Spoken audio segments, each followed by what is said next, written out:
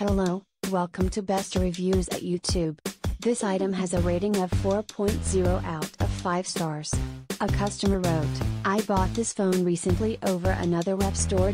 All in all, it definitely looks like a premium phone. Assemble quality is more than good. It probably looks and feels even better than the latest iPhone 6. Generally, if you want something that looks like iPhone but has Android in it, you might like this phone. Flame OS on the other hand could be a bit better, especially for this price.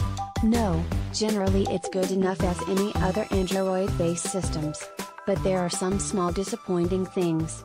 Like, for example, some factory pre-installed software doesn't speak English.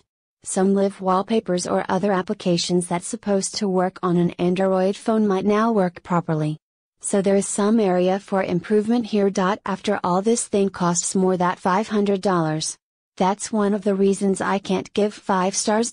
Another huge reason, beware US Verizon or Sprint customer, is although technically this phone has most of all sorts of GSM/CDMA/LTE bands, nevertheless, I couldn't make it Verizon give me a SIM card that make this phone work. To be precise, there is a page on Verizon website where you can put an IMEI number, and if you take a look on the screenshot you can see it is shown as incompatible.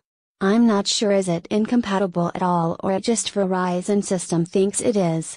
Anyway, I couldn't convince their staff to give me a SIM card. I'm not sure what to do now with this phone. I paid more than $550. Maybe I'll just switch network provider. Thank you for watching. Please give the thumbs up.